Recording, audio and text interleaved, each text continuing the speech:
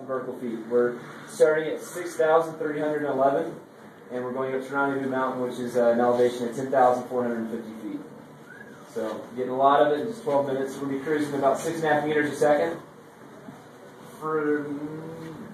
I'll say from this point, for the next probably 3 or 4 minutes is where we're going to see the majority of wildlife. There was a moose sighting on the south part of the car. I'll try to point it out for you if I see it. And then when we get a little bit higher up, there's a deer as well. So keep your eyes peeled. Feel free to walk around the car. There's a little bit of wind until we get to this tower, but other than that, it will be pretty stable. So yeah, we're getting some gusts here. Slow for tower 1.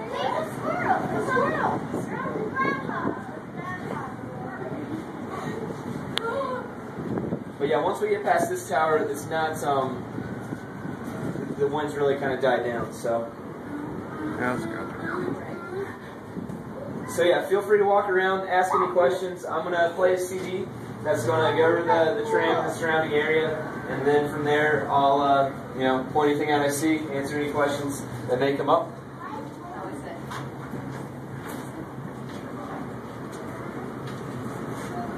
Hello, and welcome to the Rondeveau Mountain Resort, operating in partnership with the United States Forest Service. This aerial tram, which opened to the public in December 2008, offers the greatest continual vertical rise of any ski area in the United States, as well as a unique view of one of America's finest recreational areas. During the next few minutes, we will rise 4,139 vertical feet and travel nearly 2.5 miles to the summit of Rondeveau Mountain. Starting at the valley elevation of 6,311 feet, we travel above forests of aspen, Douglas fir, Engelmann spruce, lodgepole, and whitebark pine, amidst a carpet of colorful seasonal wildflowers. Along the way, moose, mule deer, black bear, and many smaller animals are often seen. This aerial tram was designed by Maurice Andre, an engineer for Garaventa Seatech out of Switzerland, and employs machinery from Austria, Switzerland, the Czech Republic, and the United States.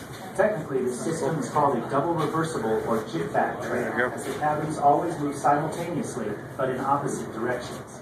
The system is powered by twin 1,000 horsepower electric motors and utilizes over 15 miles of steel cable, 5 structural steel towers, more than 200 wheels of various sizes, 3 independent braking systems, and computerized electronics and weather instrumentation. As one of the safest modes of mountain transportation, the Rondeveau aerial tram can deliver up to 600 passengers per hour to the summit of Rondeveau Mountain to enjoy summer and winter recreational activities both in Grand Teton National Park and Bridger Teton National Forest.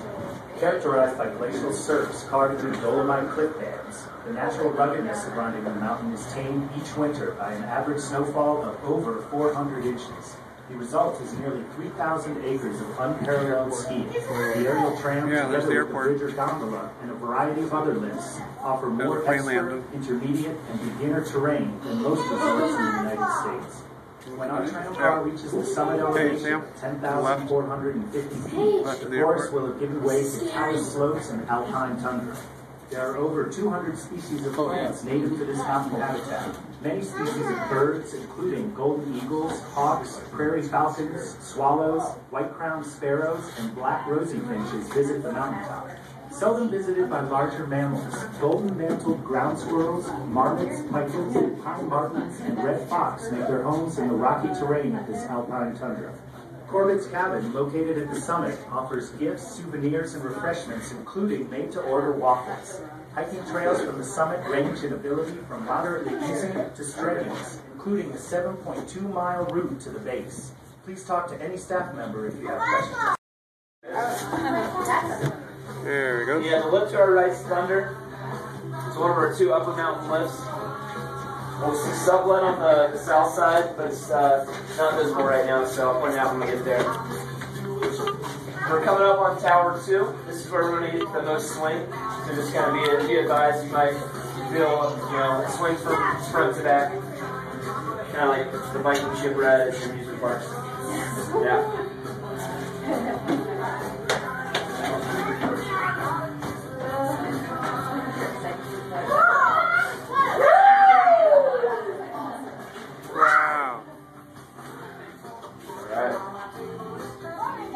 So to the north side as well, you can see the Kular restaurant.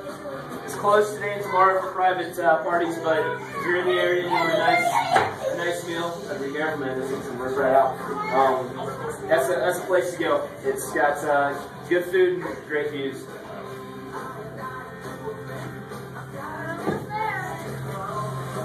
So you're in the night shift tonight? This is Tower 2.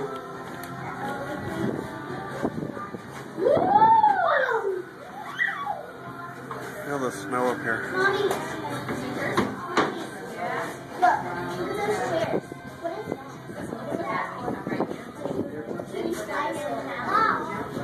Mom, look at the chairlift. Or where's the chairlift? Yeah, the chairlift.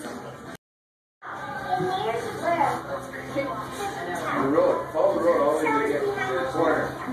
Oh, yeah, I see it. That person walking up is lucky because how close she is to it. So to the north, to my right, is the Grand. That's the tallest mountain in the region, 13,770 feet. People do hike to the top of it. There's a certain few that have the skill set, the equipment will hike to the top and ski or snowboard down. And that stays snow-capped throughout the year.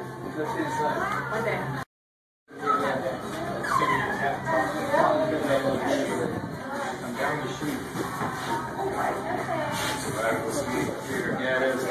So what we're coming up on in front of the card, you'll see it on the south side. This court is Kular. That's the most famous inbound ski run we have. It's a real tight chute.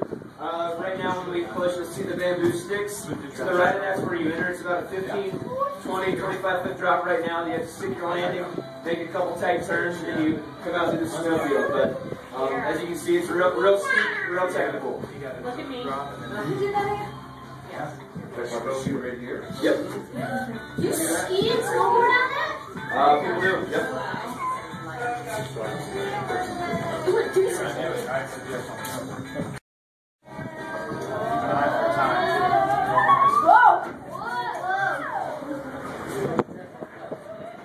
There's a readout when you get there.